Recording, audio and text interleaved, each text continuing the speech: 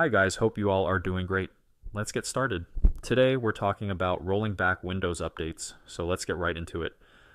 Now the first thing we need to do is click on the Start menu and open Settings by clicking on that little sprocket icon. Once inside Windows Settings, go to Update and Security, and by default, you'll be in the Windows Update section. Now to see what updates have been installed, click on View Update History. If you expand any of these, you'll see a list of all the updates that have been pushed out to your system. The only reason you'd ever want to roll back a Windows update is if you're having major issues. Like if your system was working fine yesterday and now suddenly everything's broken. That's when you need to roll back. If you realize, oh my god, everything was fine last night. What happened?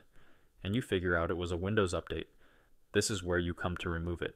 It's super simple. There's an option right here that says uninstall updates.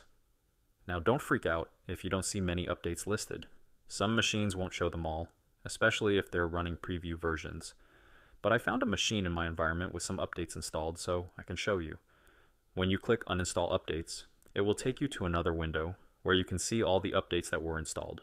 Sort them by the installed on column to find the latest one.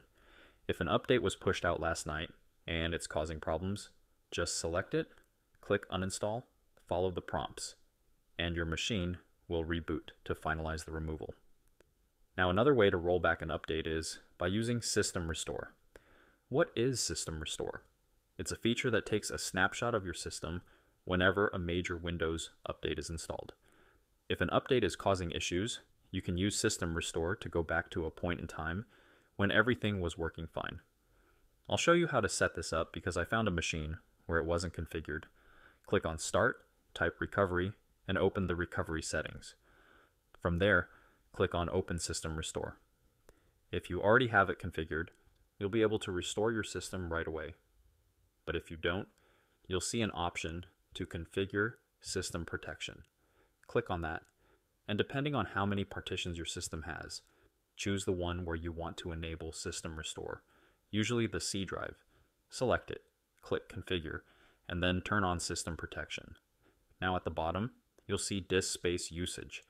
Adjust this depending on how much space you want to allocate for restore points.